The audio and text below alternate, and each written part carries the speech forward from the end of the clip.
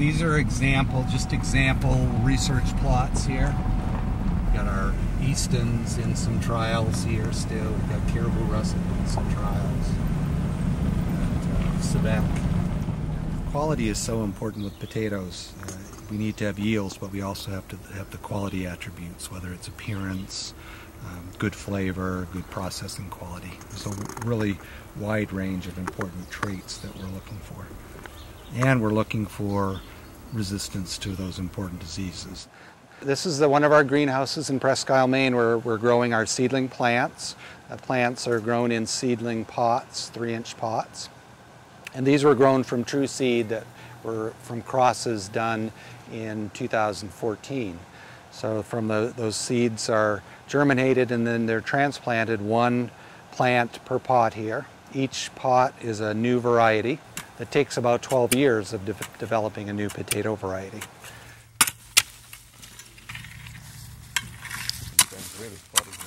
I am thinking about a career in politics, and I think it would be really beneficial to have some awareness of what's going on in our state, and this potato breeding program is really critical, I think, for the advancement and a really big part of northern Maine.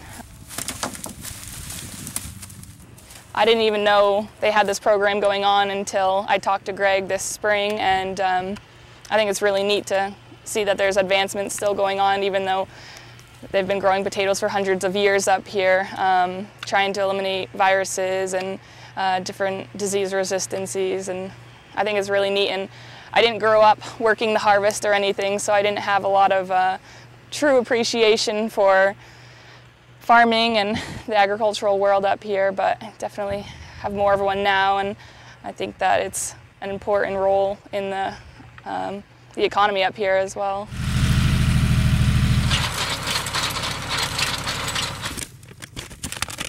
I was really interested in Greg's work. It seemed like the things that he was doing and he is doing is immediately applicable to agriculture and to Maine farmers, and I love that. So this one has scab resistance, also has immunity to potato virus Y, and it's got some resistance to late blight and pink rot, so it carries a number of good disease resistance characteristics, plus it has a nice bright appearance and good shape. We think it can be useful for fresh market. It's done well in fresh market evaluations, and it's also looking like it's got some potential for chipping. To be able to contribute to potato breeders around the world and say, you know, this is what we've seen in this variety that you love so much. It's got this gene and this gene and this gene. Then they can take that to whatever offspring they're looking at, and they can say, oh, these genes were passed on, or they weren't.